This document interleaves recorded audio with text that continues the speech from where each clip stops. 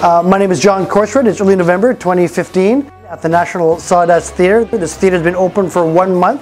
It's a artist-run, music-centric venue, and it's basically here to kind of serve the people of New York.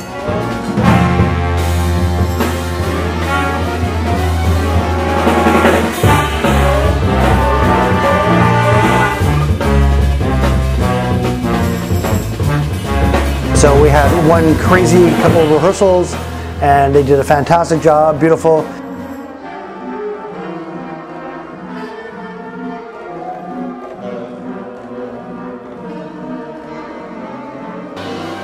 I've had my band for 25 years in Vancouver, so this is rare that I work with another band, but it's definitely something I want to do some more of because it's such a different concept and feeling. It's so much fun working with just different musicians, and I get to know them, they get to know me. Different room. It's kind of small and compact, but it's made for, you know, high impact music. I think, you know, it's made for kind of keeping the energy in the room.